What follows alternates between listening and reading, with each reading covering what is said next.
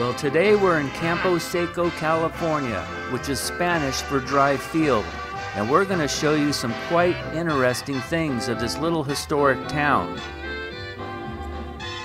And did you know that Campo Seco once petitioned to be the state capital of California? And we will also be looking at the claim that Campo Seco has the largest living cork oak tree in California. So get comfortable and come on a journey with us to the dry field known as Campo Seco, California.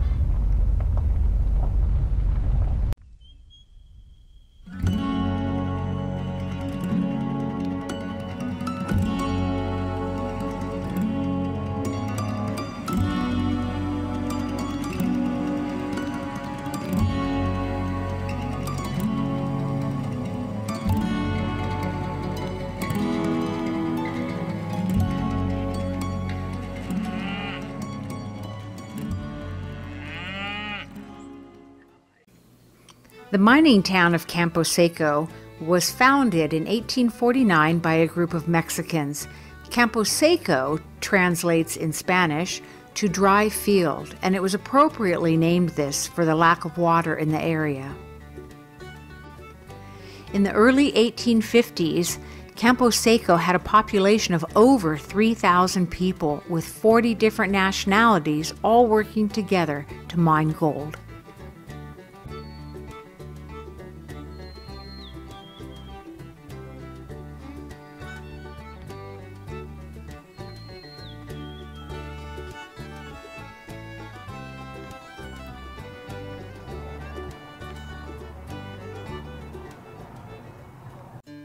Okay, we are now in front of the Adams Express building, at least what's left of it. And here stands the Campo Seco State Registered Landmark placard number 257. On the placard, it states that Campo Seco has the largest living cork oak tree in California. So we're going to go head out and try to find that tree. At one time before the water sources began to dry up, these fields were planted with orchards, such as almonds and orange trees. They even had wheat fields planted amongst these dry hills.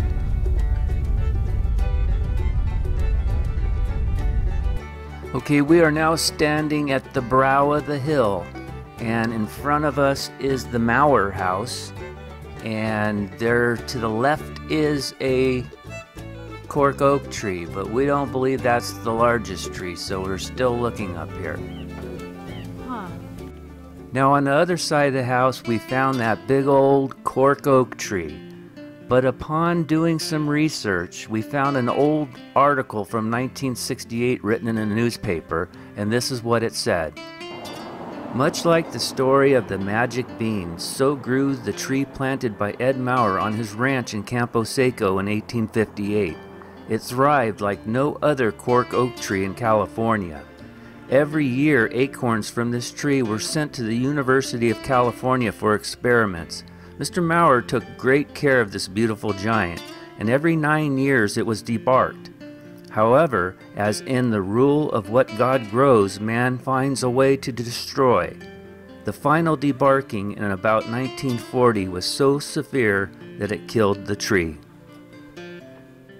It was John McKay that was so intrigued with the cork harvesting over in Spain that he brought over acorns. He planted the first one in 1858 on the top of this hill. The old-timers would call it the brow of the hill. So if you come to this area, you can still see a handful of these old oaks. Okay, this is the bark off a cork oak tree, and it is actually just cork. So what they do is they use an axe and they kind of score the cork, and then they kind of pop it off in big chunks. And they can do this every 9 years, and the tree lives for about 200 years, so you'll get 15 plus harvests out of each oak tree. We're now headed to some of the mining area. We're going to put our backpacks on and go ahead and hike in. There were several gold mines in the area with two different mining techniques used. The first was placer and the second hard rock. Placer mining comes in many forms. It is the practice of separating heavily eroded minerals, like gold, from sand and gravel. Another technique that accelerated the placer mining process was hydraulicking. By constructing a penstock, which is a wood and earthen reservoir of creek water, and installing a system of sectional pipes, miners could create enough water pressure to blast away large amounts of earth.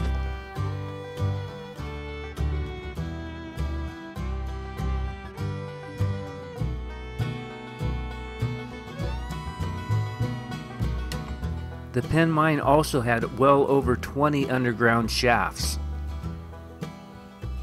Shaft number 5 is 400 feet deep on the incline.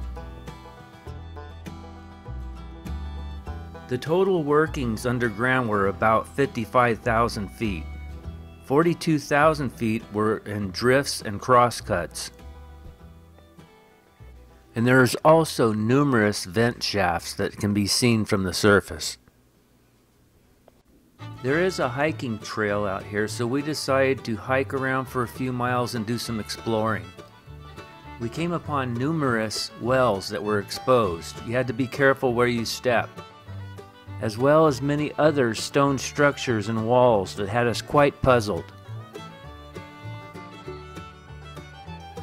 There are numerous open mining pits with very steep walls.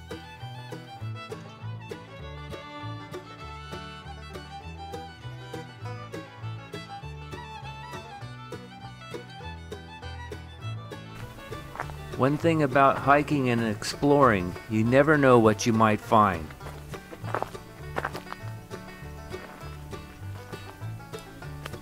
I thought it might be a homeless camp, but there was no garbage or activity. This is federal land and all motor vehicles are prohibited. All the gates are locked and the roads have been blocked. As we got closer, we found out it was a 1992 Suzuki. We also stumbled upon maybe an old miner's camp.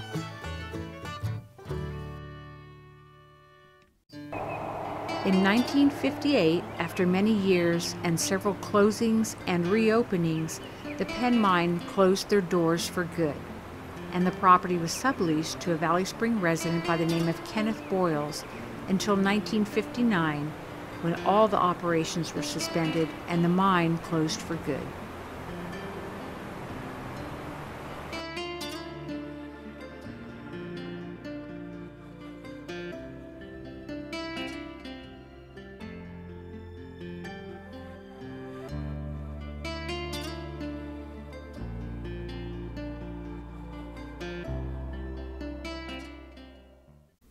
We are now at the junction of Watertown and Campo Seco roads.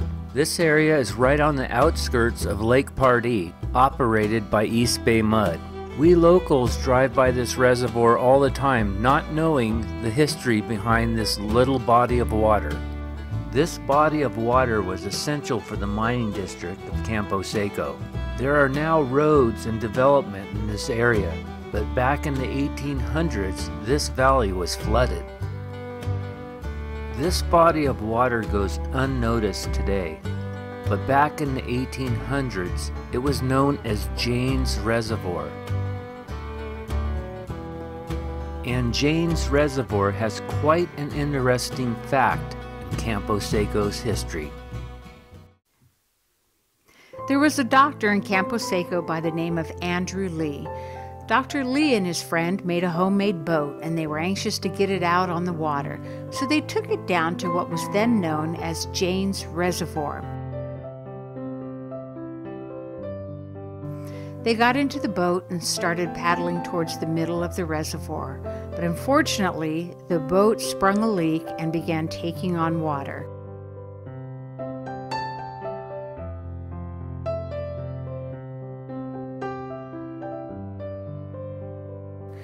Dr. Lee was frantically bucketing out the water in hopes that they could continue their maiden voyage, but bystanders were yelling at him to hurry up and return to shore.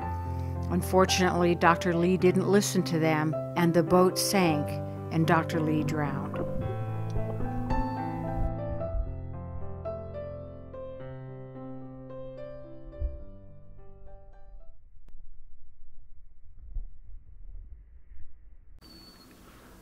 Dr. Andrew Lee died June 8, 1872, at the age of 45 years old after drowning in Jane's Reservoir. There's a quaint schoolhouse that shares the hilltop with the Protestant cemetery, and in 1976, the bell was stolen out of the school's belfry. It wasn't until several years later that some of the residents were at a Calaveras High School football game and heard the familiar ring of that bell.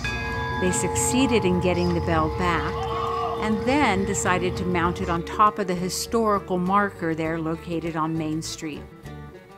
But unfortunately, it was stolen yet again and returned again. But this time, a Campo Seco resident kept it for safekeeping.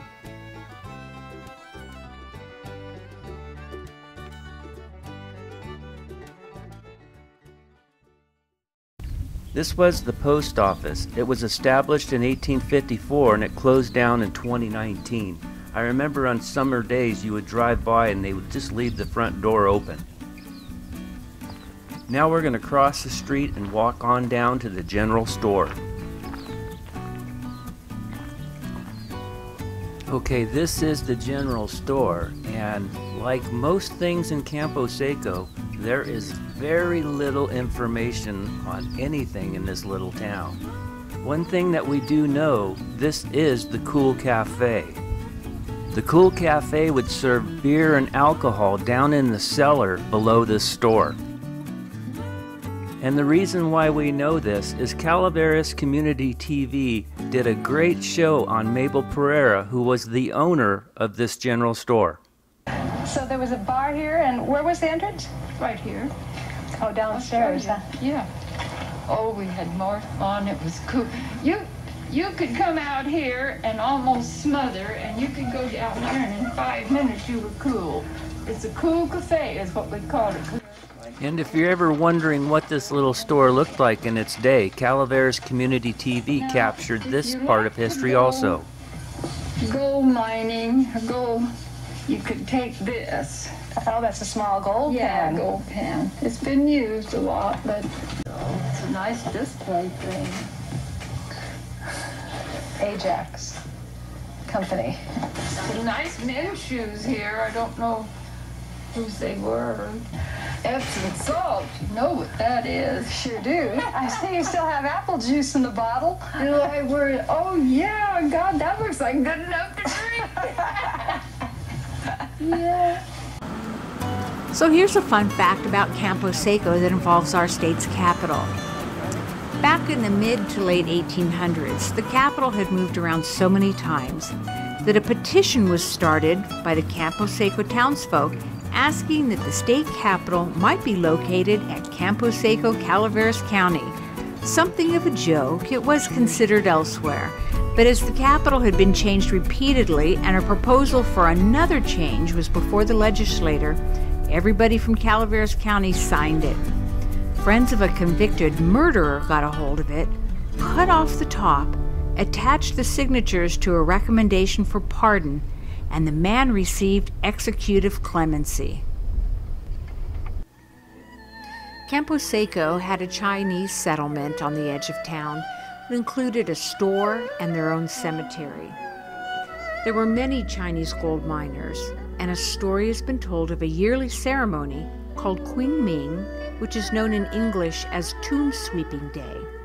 This is where the Chinese would honor their departed by cleaning their grave sites and cooking an elaborate meal such as roasting pig, fruits, vegetables, and breads. And they would leave a plate of this delicious food at each grave site. Because the townspeople were aware of this ritual, it is said they would wait for the Chinese to return to their homes. Then they would head on down to the Chinese cemetery and enjoy a hearty plate of roasted pig with all the trimmings. Then, the next day, when the plates were found empty, the Chinese had indeed thought that they had fed their dead.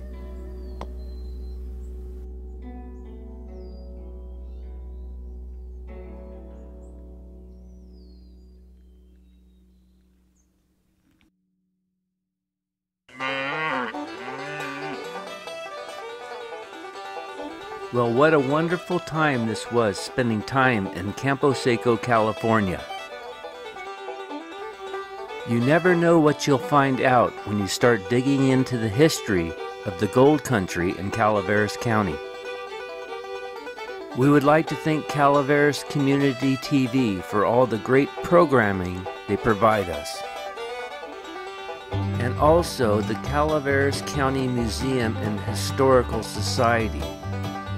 These are the people that protect and preserve our history in this county.